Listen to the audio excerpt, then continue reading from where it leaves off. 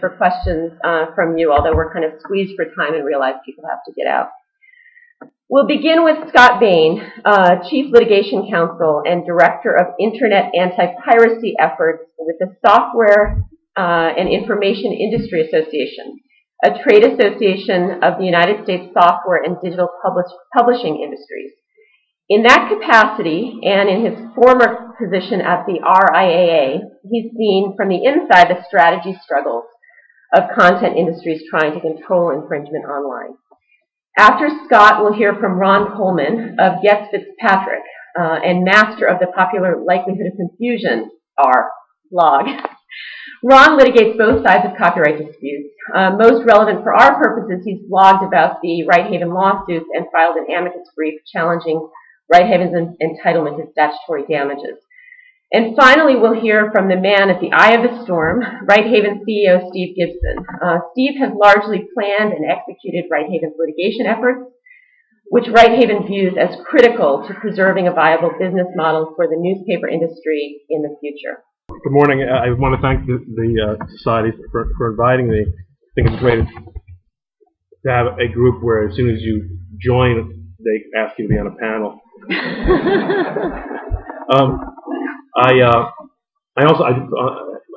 Thank you. Let me now apologize because the downloadable materials, besides being massively large, should have been edited. There's repetition in there, and there are unnecessary pages and stuff in there. And I'm sorry about that.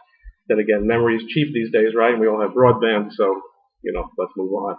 Now, one thing that was in there, though, you might find a little bit odd. I'm not showing off that in 1995 I wrote an article in the ABA Journal about the future and exciting world of internet-related law. What I'm actually suggesting is that we take a sense is to look at that article and get a sense of how far we've come, and in many ways how far we've not come. A lot of the questions that were addressed in that article when the internet was really nascent have not been resolved. And they include much of what we're talking about today, although I wouldn't have predicted necessarily that we'd be having precisely the conversation that we have, or if I would have, it would have been in the article. One final point of an introductory nature is that bloggers do not yet get to file amicus briefs. I filed the amicus brief on behalf of the Media Bloggers Association, not merely because I've got a blog. It hasn't come to that point yet. And even I would not suggest that it should. Let us not be motivated when considering these issues by criticism by virtue of being lawyers who resent the fact that there are people who know how to make a lot more money than we do, especially when it's other lawyers. Moreover, let it be very clear that there's nothing in the philosophy of the Media Bloggers Association, and I do speak on their behalf, since I'm half of it. I mean, we have a membership. I mean, there's just Bob Cox and me, and he says whatever Ron, in the law stuff, whatever you say, fine. So I don't have to disclaim it. Bloggers understand and are charged to understand that our position is that the copyright infringement is not cool because you're a blogger. It's not cool because it's on the internet. Bloggers write content. Bloggers write stuff that is and should be protected under copyright. On the other hand, they tend not to be particularly well educated in this respect, which is true of most people. Now, the question here really is about overreaching. Overreaching in the trademark and copyright areas has created a situation that many of us have been arguing has only been a matter of time in terms of the judicial and public opinion backlash. In the trademark area, the backlash has been a lot slower in coming. It's a little bit more complex.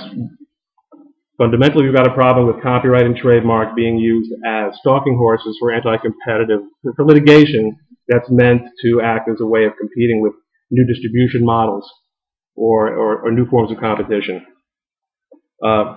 Little by little, judges are beginning to be a little bit less automatically oriented to protect a copyright or a trademark holder merely because they've got some kind of certificate or registration, and are beginning to take a closer look at what's really going on in a lawsuit. The issue in copyright is much better developed. First, the cultural issue, which Scott alluded to. I think, with all due respect to his client, there's little or no respect in the broader population now for the legal rules that govern the use of other people's copyright protected material. I'm not in favor of that. I don't think anyone here should be. I'm not the lawyer as you are. But we've gotten to the point, because of the models that we've chosen, and they're not irrational, but they've gotten to the point where we have lost that educational battle, in my opinion, and I understand that Scott has a different view on it, and I imagine that Steve does also.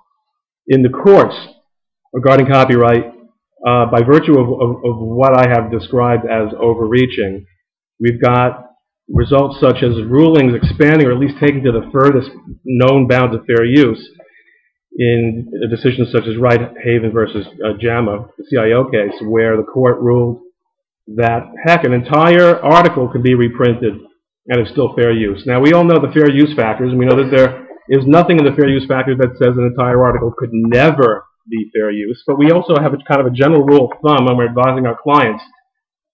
First, tell me you're not reprinting the whole article, then let's work from there. And now what have we got? Well, when you've got judges who are annoyed, sometimes, I think the phrase was bad facts make bad law.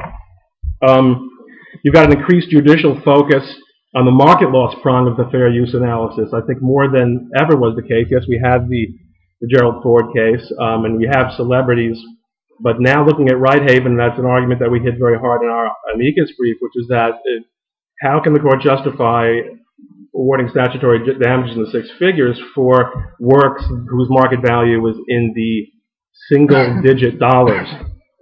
And arguably there has been a sea change in what has, I think, for a very long time and a very warm reception in the courts, a copyright infringement claim, and understandably so.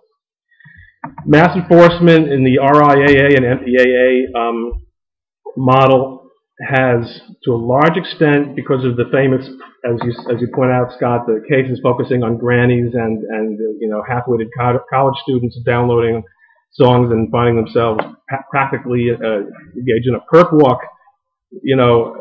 There's been a complete delinking from any concept of blameworthiness or intent.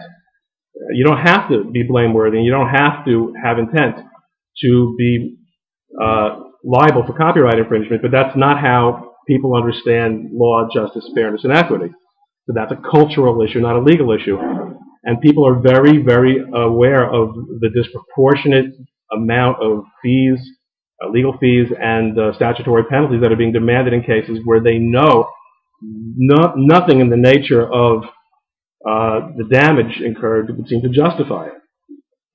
So as a result, I think there is actually a consensus among the greater population that mass enforcement is essentially ineffectual.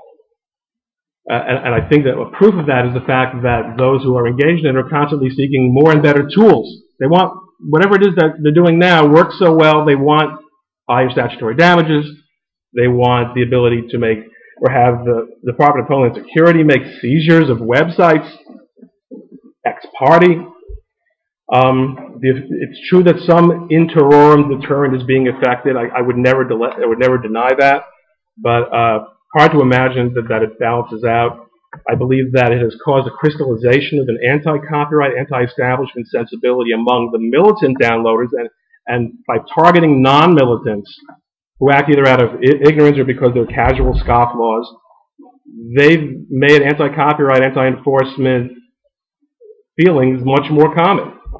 And then there's the fact that people are aware that the RIAA paid its lawyers in 2008 $16 million for $391,000 worth of income in settled cases. And then I have to remind you again, we should not make our criticisms motivated on those who know how to make money better than we do. And if I would have been part of that $16 million, I might not be up here sitting here having that complaint again today. And because I am not, I am punishing them all by writing my blog and having this. So, given all that situation, it's predictable that we would see trolling, as it's called, or what we might kindly more call infringement litigation arbitrage, such as Right Haven, develop.